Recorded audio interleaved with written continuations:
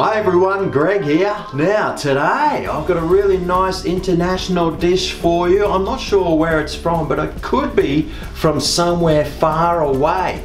Now it uses two of my favourite ingredients, beef and rice, and I'm doing it in one of my favourite kitchen utensils, the pressure cooker. So it'll take no time at all to cook and it'll keep all those flavours in together. Anyway, I've got the ingredients sitting over here. Let's take a look at what they are. Not many really, just like some carrot, beef, an onion, garlic, some spices, rice, and my best mate, butter. And there's heaps of it too. What more do you want? Let's start cooking. So for starters, let's turn on the saute feature and get this nice and hot inside. Now I am adapting this from another recipe and I hope I get the rice and water mixture all right. God, if it doesn't turn out then I'm gonna look like a real goose. Anyway, let's hope it does. Fingers crossed. Let's start praying. Alright, so let's add some oil in the bottom of this to get this started. And I've got some beef here which I've cut up. Now I've got the cheap stuff, cheap beef. Here, you can use the good stuff if you like. It's about half a kilo's worth, which is about a pound. Of course, you can use more if you want. I know I would if I was me. And we want to get this nice and brown. Brown, my pretties. Brown. How now, brown cow? That's not funny. Okay, so now once that beef is browned, we'll chuck in one diced up onion. Not half a one, a whole one. And we'll just cook that onion until it's a little bit translucent. Or as we say here in Australia, a bit cooked. Right, so now that onion's a bit cooked, it's time to introduce 3 carrots which I've cut up. Onions, meat carrot, meat onion and beef. They're good mates, so you should join them. Good on ya. Mix that in. And now it's time to add our spices. Half a teaspoon of coriander. Half a teaspoon of cumin, or as some people call it, cumin. And half a teaspoon of paprika.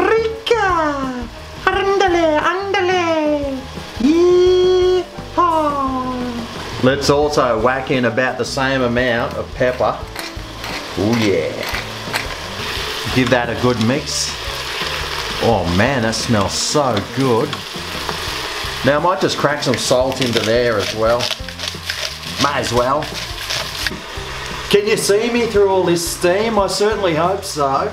Because now it's time to add my best friend, butter. Oh yeah, I love this stuff. And I got 4 tablespoons worth too.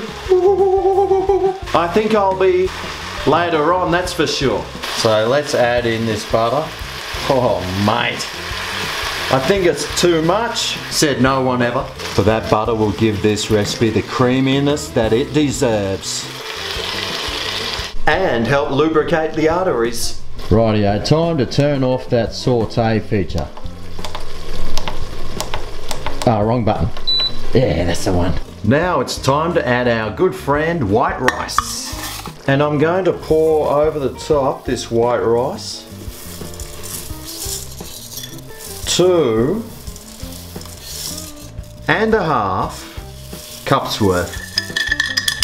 This is where you might need a tradesman to get this nice and level. Make sure you get your spirit level out and get it really nicely layered.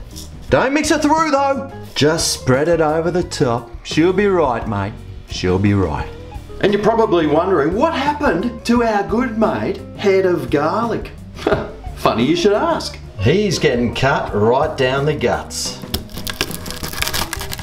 Oh, God.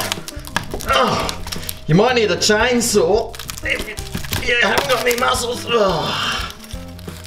Oh, you could almost like stick that in a vase or hang it on a wall or something. Isn't that gorgeous? Except that it's growing in the middle, but that's okay. At least we know it's real, I hope. And what we're gonna do with this garlic is just like shove it in. Push it down a little. And now I've got 2.5 cups of beef stock here. Now I had 2.5 cups of rice, so 2.5 cups of beef stock. And we'll just gently pour that like over the garlic, not to disturb the rice too much. Pretend that garlic's like a rock under a waterfall. Well, it started to float, so what's the point of me even pushing it down? But let me just poke some holes in there, and hopefully that'll let the garlic flavour seep down. Did I mention this was going to be garlicky? Well, I am now. Alrighty, so let's whack the lid on.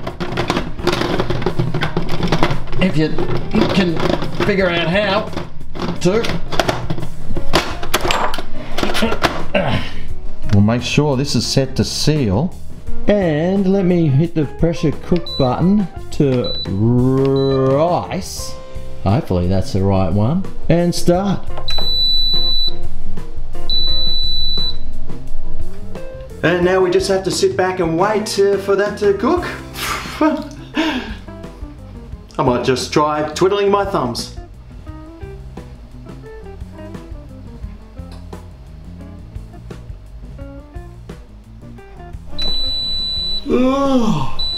Oh, there goes the timer. Thank goodness, my thumbs are getting sore. Okay, it's time to release the lid. I hope your fingers are still crossed. Let's hope this has turned out. Oh, how do you even just...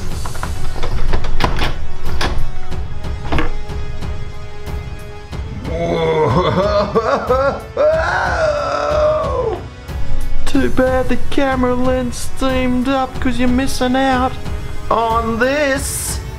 So now we just need to remove these bits of garlic. Oh my god, they're hot! What you can do is like squeeze the garlic out into the mix if you want. Oh god! I might use this. I'll put a few of these garlics back. I mean, that's going to be really garlicky.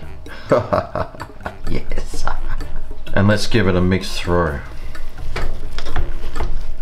Oh man, that looks so good. That rice looks like it's cooked perfectly, and it's a really nice consistency as well. Oh boy. Right, how about we plate some of this up?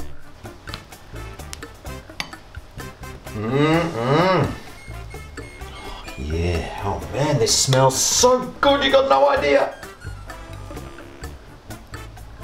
Oh, yum. Let me just finish it off with a little bit of chopped parsley on top. There you have it. A delicious pressure cooked beef pot rice. Woo-wee! Can't wait to dive on in for the old Taste test. It's got so much butter and garlic in there. I can't wait to taste it. Alrighty, let's give this a go. Oh yes. Come to daddy. Mmm. Oh wow. Ooh. Wow, the flavours in that are so nice. It's got that real nice buttery taste, of course. I added enough. Strangely enough, it's not overpowering with garlic either. You can hardly even taste it. Although I wouldn't be going out trying to kiss boys and girls later on.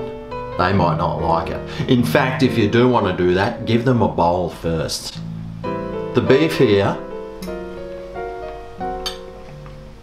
it's the chuck steak, which is like the cheapest one you can get.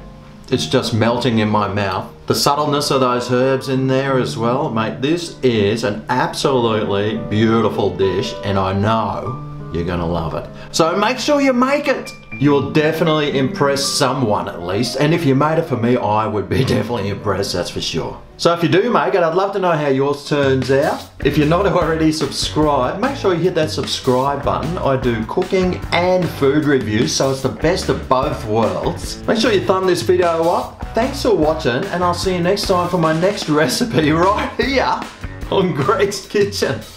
See you then. Oh yeah. Oh yeah. This is Greg's Kitchen, where today I made a delicious beef, rice, carrot, herbs, something. I don't know what it's called, but I'll tell you what, it tastes delicious. yeah.